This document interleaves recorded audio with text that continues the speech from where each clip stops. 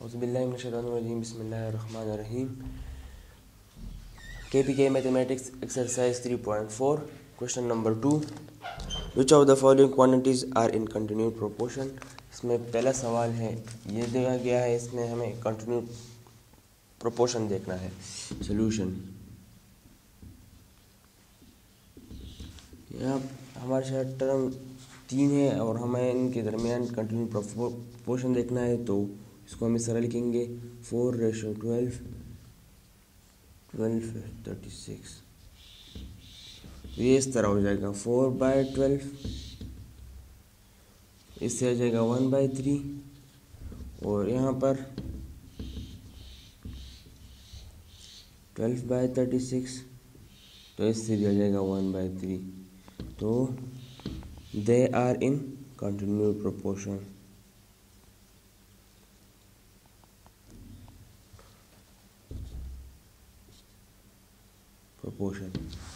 Second number question है, इसमें 3/12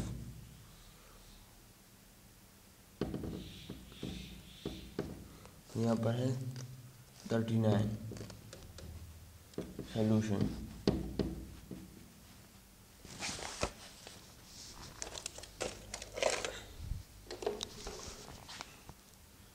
three ratio 12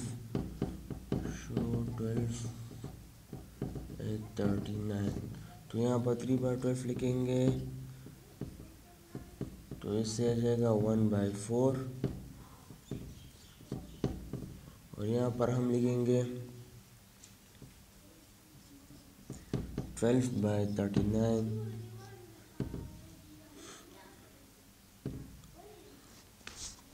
जिससे यहाँ पर आ जाएगा 4, 3 4s are 12 और 3 13s. तो ये एक दूसरे के प्रोपोर्शनल नहीं आ रहे हैं, इसलिए they are not in continued proportion.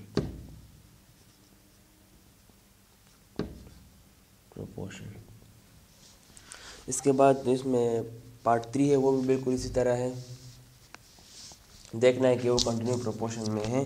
अगर है तो लिखे कि they are in continue proportion, अगर नहीं है तो लिखे कि they are not in continue proportion.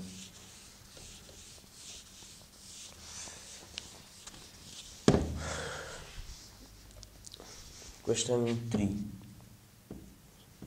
इसके बाद क्वेश्चन 3 है हमारे साथ.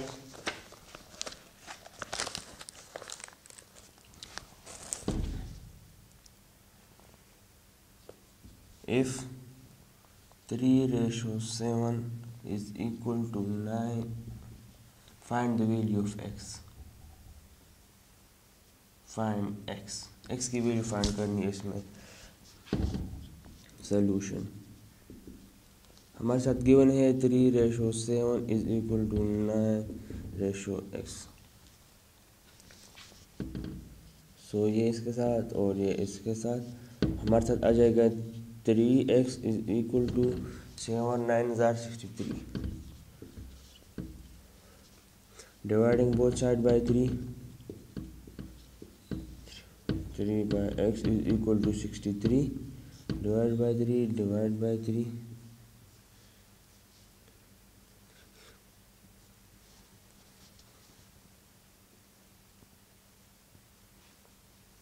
x is equal to 21. ये हमारे साथ x की वैल्यू आ गई. क्वेश्चन नंबर 4 भी इसी तरह है, क्वेश्चन नंबर 5 भी इसी तरह है. Question number 6. क्वेश्चन नंबर 6 हमारे साथ है, if 11:x - 1 equal to 22:27, find x. x की वैल्यू हमें इसमें फाइंड करनी है.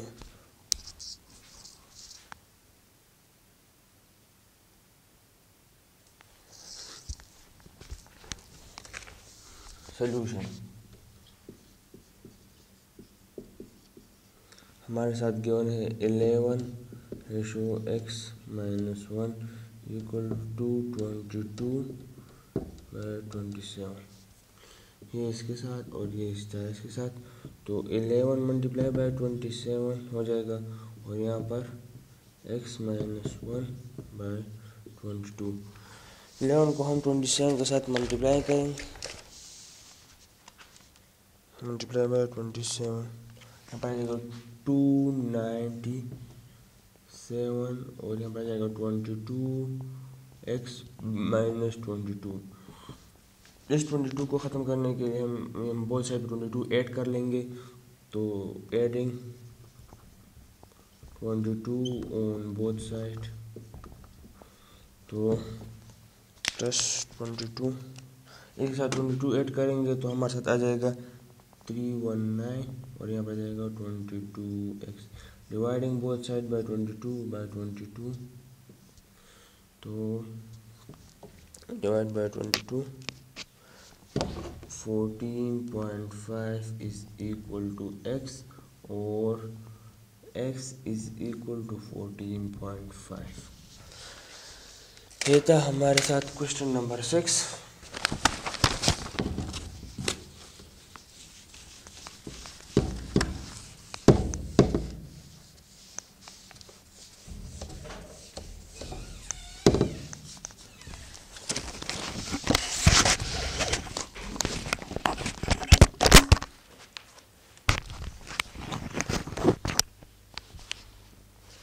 क्वेश्चन नंबर 6, क्वेश्चन 7 भी इसी तरह है, क्वेश्चन 8 भी बिल्कुल इसी तरह है। इसके बाद में क्वेश्चन नंबर 9।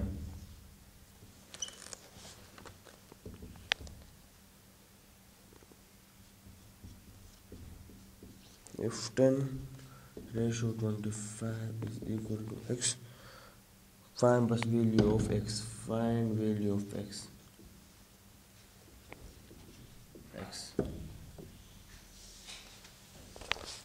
यहाँ पर हमने कंटिन्यू प्रोपोर्शन भी फाइंड करना है और वैल्यू ऑफ एक्स भी फाइंड करनी है। सोल्यूशन 3 टर्म है, इसको हमें कंटिन्यू प्रोपोर्शन बनाने के लिए हमें इसको 4 करना होगा, तो 10:25 इक्वल 25:x, 25 और ये इस तरह, तो 10x is equal to 25 multiply 25 से 125 आ जाएगा यहाँ पर 125, dividing both side by 10, 10x divide by 10 is equal to 125 divide by 10, x is equal to 12.5। This was question number 9। इसके बाद क्वेश्चन नंबर 10 है जो इम्पोर्टेंट क्वेश्चन है। Question number 10, find the mean proportion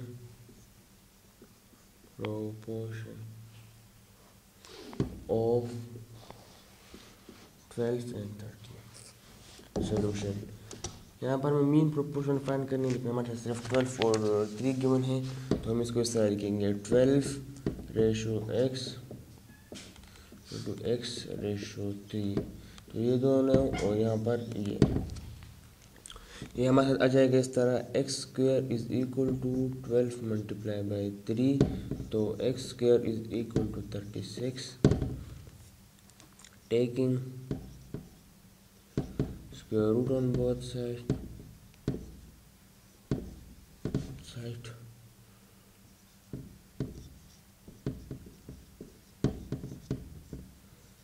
x + -6। ये था हमारे साथ question number 10।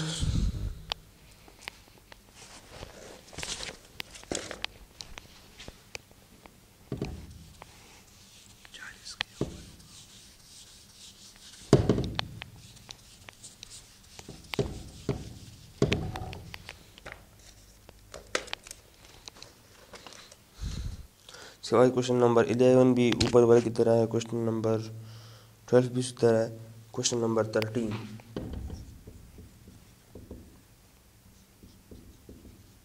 Find the mean proportion of a square minus b square and a plus b into a minus b। इन दोनों के दरमियान मीन प्रोपोर्शन फाइंड करना है, तो यहाँ पर हम लिखेंगे सोल्यूशन के बाद हम इसको सूटेबल बनाएंगे मीन प्रोपोर्शन फाइंड करने के लिए। तो हम इसको इस तरह लिखेंगे x इंटू ए प्लस बी ए माइनस बी। तो इसको हम इस तरह लिखेंगे ए square minus B square is equal to x, और यहाँ पर लिखेंगे एक्स और ए प्लस बी इंटू ए माइनस बी। इसको हम ऊपर ले जाएंगे ठीक लिखने के लिए, तो यहाँ पर आ जाएगा ए x is equal to x into A minus B, और यहाँ पर ए प्लस बी हो जाएगा। क्रॉस मल्टीप्लिकेशन हो जाएगी इनकी, तो ये इस तरह बन जाएगा ए प्लस बी ए माइनस बी, जो कि ए स्क्वायर माइनस बी स्क्वायर के इक्वल है, और यहाँ पर आ जाएगा एक ए प्लस बी, और यहाँ पर हमारे साथ आ जाएगा x square to A minus B. इस ए माइनस बी को ख़त्म करने के लिए मैं बोथ साइड को ए माइनस बी से डिवाइड करूँगा, dividing both side by A minus B. तो ए प्लस बी इंटू ए प्लस बी, ये ए माइनस बी, यहाँ पर ए माइनस बी कैंसिल, और यहाँ पर एक्स स्क्वायर रह जाएगा, वो ए माइनस बी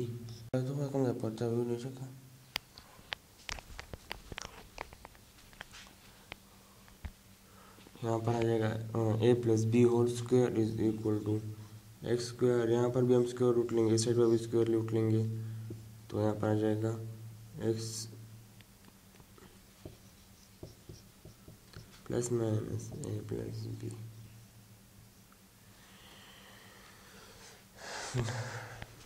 ये था हमारे साथ क्वेश्चन नंबर 13। इसके बाद हमारे साथ है क्वेश्चन नंबर 14, जो कि थोड़ा सा डिफरेंट है इससे, लेकिन वो बहुत इजी है। कंपोनेंट और डिवाइडेंड ऑफ प्रॉपर्टी से होता है।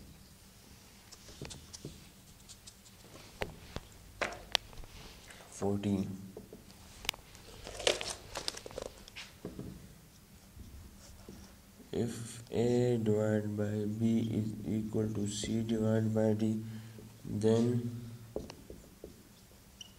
proof AC plus AD to AC minus BD is equal to A square plus B square पर A square minus B square। इस क्वेश्चन को करने के लिए हमें आपको पीछे प्रॉपर्टीज पर समझना होगा।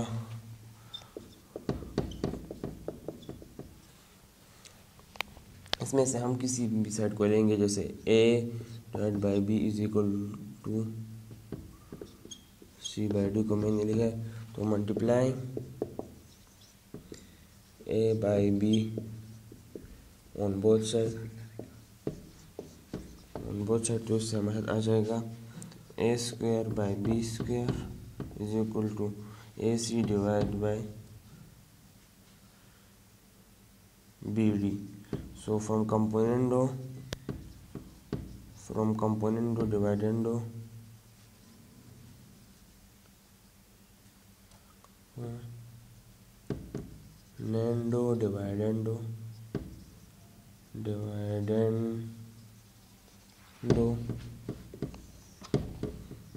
AC plus AD is equal to AC minus BD to A square plus B square divided by A square minus B square. This was all about question number 14.